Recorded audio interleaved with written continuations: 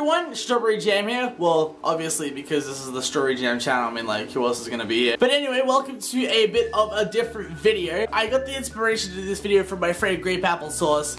He actually uploaded a video yesterday saying trying grapples in real life. And a lot of people have actually asked me before if I've had StrauberryJam, and it actually turns out that StrauberryJam is a real thing. Like I thought I just made it up, but it's actually a real thing. So this video that Grape's made has inspired me to go down into the outside, oh my god, the evil outside world, to go on the quest to find some StrauberryJam and try it for you guys. And I've dressed for the occasion. I did my hair just for this video. It kind of looks a little bit greasy. I really hope it doesn't look greasy when I go outside. It looks actually kind of gross right now. I got my StrauberryJam shirt and I've got my strawberry socks on. Oh, that's my underwear. That's kind of awkward. But anyway, we're gonna do this right now. Let's go out on an adventure.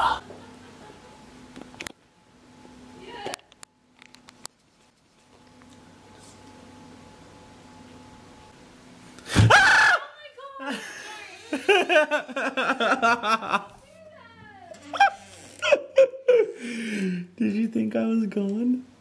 I'm playing The Sims! Okay guys, it didn't work out. What's this? What is this? Okay, I don't know what this is.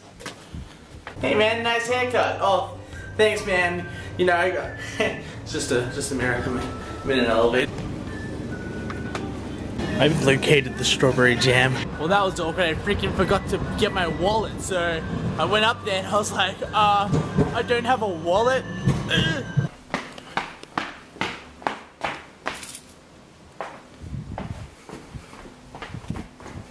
I have the StrauberryJam. La la la la la. Ah, I'm in an elevator. Ah! Alright guys, I've made it home safe and I have the StrauberryJam right here. I don't know why, but they spell it with a W instead of a single U, which I think is a little bit weird. And I also bought this new hair product today, but I'm never going to invest into it again because it said it doesn't make your hair look greasy, and my hair is the greasiest piece of ass. Anyway, so I'm pretty sure what you do is you take the lid off. Oh, there we go. That was a nice sound. And now we can see on the inside, and you can, if you look carefully, you can actually see that it does contain strawberries, which is pretty cool. So I always carry a spoon on top of my heart just in case we get into a negative situation. And I guess what you do is you just put your spoon into it, and then you just, oh my god, what the heck? Oh, okay. And then you eat it.